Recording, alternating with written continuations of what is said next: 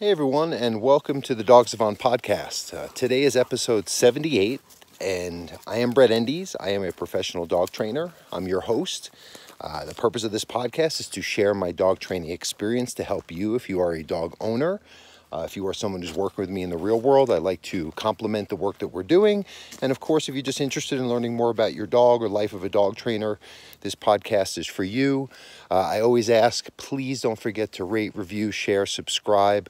It really helps other people find this. People have given me feedback that the information from this podcast has helped them with their dogs. So I'm assuming it would help others as it has in the real world doing this for as long as I have, and the feedback from them too.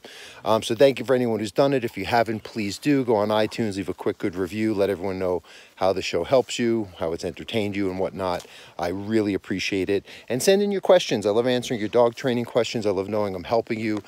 Nowadays, I'm even doing virtual training sessions, so you can contact me at dogtrainingla@gmail.com, or you can contact me directly through my website, and I can give you more information about how we can do private sessions via Zoom, FaceTime, online, Skype, even telephone. So let me know how I can help you in any way possible. I have some more time on my hand. That's why you're getting more podcasts.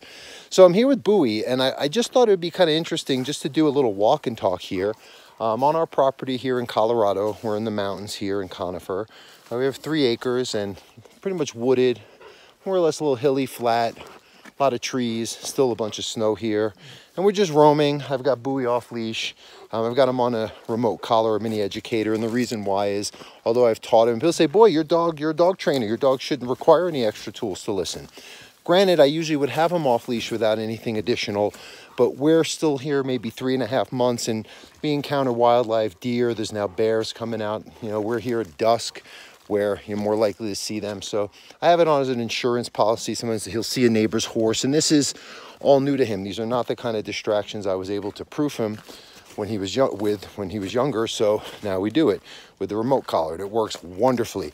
And if anyone's curious, I have him on a level 6 right now. Some of them even just go to vibrate.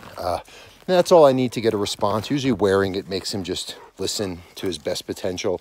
But I have that correction, and already we've seen a couple deer, here since we've been living here in the high country. And Bowie, come, let's go. Good boy. I just repeated 2 commands. Shouldn't do that. If you're a client, that's a no-no. But anyway, so, I just want to just get this to the point where I can trust his response, where then I wouldn't require this. But in all disclosure, I'm using a remote collar while I walk him. Now, I sometimes give just gestures where if I said, let's go or come, both commands should have been followed through, right? I'm a stickler to the rules, and I didn't even do it on a podcast with my own dog. But the general idea, he listens. If I said come as official and I demonstrated body language for him to respond to full completion, he would do it. Same as with a heel, not excusing it, but again, I should have said a different command or gesture to get his attention. He was just eating snow, and I wanted him to keep walking with me. And with that said, he does walk with me. He's just kind of roaming while I talk to you guys. So, if we see something, I got to be a step ahead of him, but I just know he's going to really not want to veer off too far from me. It's just something like if I turn this way and I start walking to the other direction of the property, within 8 feet, he turns around and he starts trailing me. And it's not a heel he's on. It's just, why would I want to stray from my pack? When I was a puppy, I never was allowed to do that, so why would I start now? Again, it's just something like a new type of distraction we never encountered, because as a puppy, I did a lot of off-leash with him. I mean on leash, long line, corrected him when he would, be playing with other dogs, running off into squirrels, other kind of regular city distractions. So he's got that, and we'll get there with the deer as well. Sorry I'm out of breath too, but we're up at 9,000 feet, and I haven't been eating as good as I normally do, exercising like I should. The COVID-19's got us all kind of thrown off, but I'm out here trying to keep getting out there with my dog, as I say. And again, I just figured I'd just kind of shoot the shit with you while I walk here with Mr. Bowie. And for anyone that doesn't know, that's my Rottweiler. So anyone who goes on social media, you can scour through, look at him. He's been on my show, The Untrainables. He's a great dog. He's the Rottweiler with the tail. So again, he's off sniffing. He's peeing. Bowie likes to mark a little. He's not neutered. Sometimes that'll happen. But when he sees that I'm straying, he starts scurrying right back, and Here we go. All right, good boy. Ooh, we see something. Oh, let's see. What do you see, buddy boy? This is the time where you always will see something. I mean, even yesterday, we were just out in we're building a aquaponics system in our greenhouse, and my girlfriend Kate's just like, look over there, Brett. There's a whole group of deer just right out there.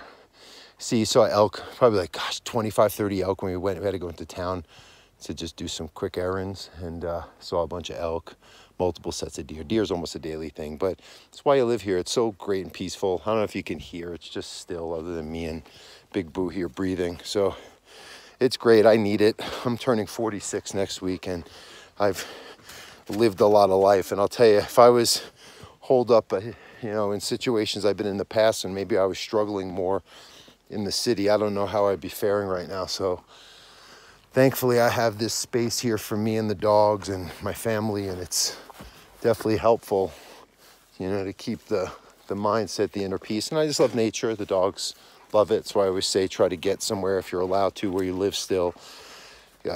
Take your dog up, go on a hike. It's worth the drive. Probably most of us aren't working, so got time. Everything's about now time to just do the things we never thought we could, even though a lot of things kind of suck right now. But that's it. Making the best of it myself. Trying to get some clients here in Colorado, do board and train, doing virtual training worldwide again. So if anyone's listening to this and you thought maybe it would help to do a session, give me, of course, a discount because I can't see in the real world, but they've been helping. And, maybe if you have time, we can do a session, walk you through some things you could teach your dog or address problems you've always wanted to, but never really had the time to commit. Now we can do it. So anyway, we're going to head back to the house here. It's getting pretty dark, so let's figure do a couple laps on the property with you guys and Boo.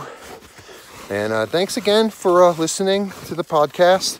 It's kind of mellow one, change of tune, not driving, not sitting, walking, stumbling through snow and horse manure from the former owners of the property.